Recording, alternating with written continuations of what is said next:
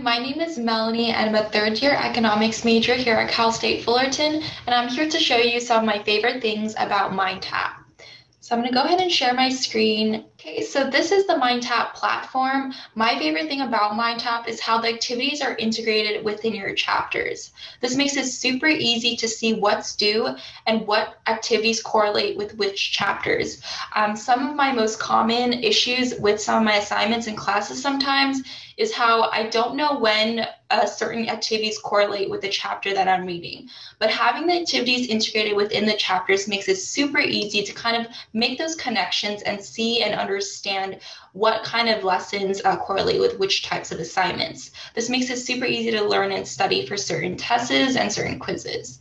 So if you go ahead and click the drop-down menu here, you can see that the assignments correlated with that chapter is located within the chapter. So it's technically integrated within the chapter. It makes it super easy to read.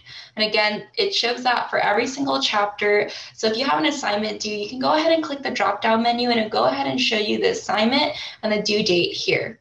And that is my favorite tip or trick with MindTap, and I hope it helps you. Thank you.